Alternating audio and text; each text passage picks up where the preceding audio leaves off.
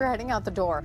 We are getting right back to temperatures that are going to be at least, I think, below average yet again today, but we could possibly see a little change here. Above average temperatures should be on the way for the weekend. We've still had quite a few below average days. In the almanac yesterday, we really ended up into some nice cooler temperatures, almost hitting average, but not quite.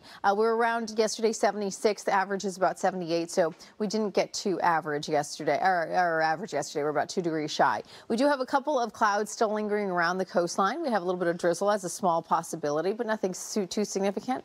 We also have, again, some cloud coverage that'll be rolling in here today, and it looks like some of those clouds could produce a little bit of that thin marine layer just for the morning start. I don't think we're going to get the whole big juicy one into Van Nuys. Temperatures into Ontario, 60, 66 in Anaheim, 68 degrees over into Lancaster, and then temperatures into Santa Clarita, just about 59 degrees and 56 in Pasadena. Our trough of low pressure continues to build on in here today, so the trough is moving on through here in Southern California. 77 on your Friday, so we are going to warm up a little bit, and then on Saturday we're going to warm up a little bit more, 81 degrees happening. So it does get a little hotter over the weekend, and it should be about 80 degrees on your Sunday.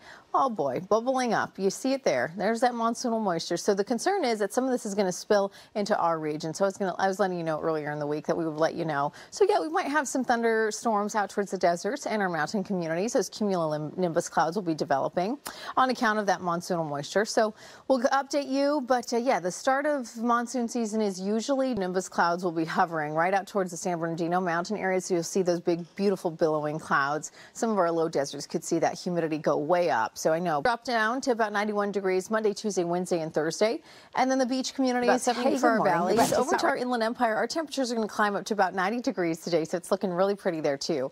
Our beach is about 67, 93 into the high deserts. Our low deserts about 78 and 108 degrees in our low desert areas. We'll have more coming up in a full forecast in a little bit. But yes, sunny skies on the way. So enjoy that.